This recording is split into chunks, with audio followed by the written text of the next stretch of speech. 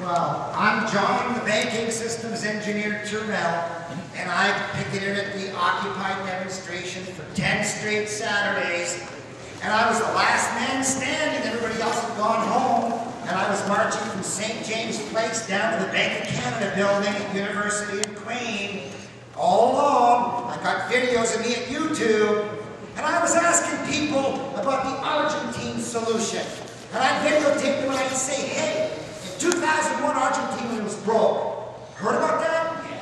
2006, all foreign debt paid off. How'd they do that? They don't know either. I say the union said, you're not going to lay us off to the government because you got no cash. We'll take small denomination provincial bonds we can use for our hydro taxes, medical licenses. And I asked people, would you take an Ontario provincial bond you can use for your paycheck if you can use it for hydro taxes, medical licenses? Well, the midwife birthing clinic, complaining for 17 years behind in their pay scale, the lady just went, well, of course. She'd take bonds, Ontario bonds, because you can spend them everywhere. So, Argentine Solution is the same thing as Dennis Kucinich's Bill 2990 in the United States, which was to replace the Fed with the Treasury, like Lincoln Greenbacks 100 years ago. So, whereas Ron Paul wants to have an audit, federal inquiry into the banks, Kucinich wanted to replace it with a working model, and now he's out, right? Gone, bill didn't pass. Why didn't anybody support it? And number 3, way back in the early 80s, I financed the UNILETS software. Time banking.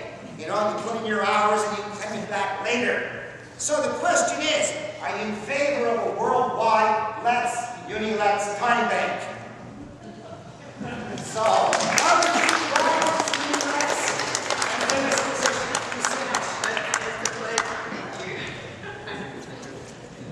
John Turmel was in our Google group for a long time, and we had a lot of exchanges, lively exchanges. Well, certainly, worldwide LETS sounds great. I do know LETS is a little, I've talked to people who've done LETS systems, and the problem is they're quite limited in the range, and so my own focus is on government-owned things, because you can do so much with your government revenues. If you take like California well, anyway, we have a lot of revenues. We have $200 billion in real estate, we have $200 billion in a pension fund, we have $70 billion in the Treasury's investment pool. If you took all that money and put it in your bank, you could leverage it. We could have the largest bank in the world, and we could fund everything in sight, whereas you can't really do that with the LETS. The LETS is kind of a... Well, okay.